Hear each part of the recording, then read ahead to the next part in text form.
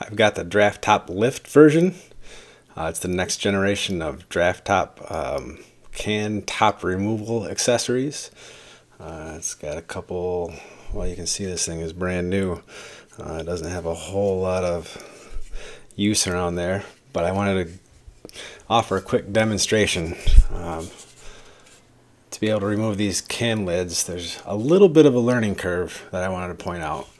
There's a little bit of a feel to be able to make sure you've got your can lid, there we go, inside of that groove. And you kind of want to be able to just spin it around. You know, you don't want to spin the can to where you're crushing it.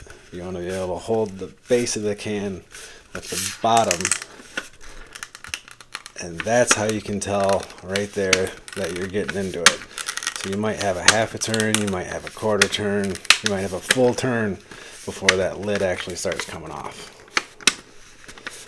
So now that you've got the bottom of your hand on the base of the can, you should be able to pull that thing right off.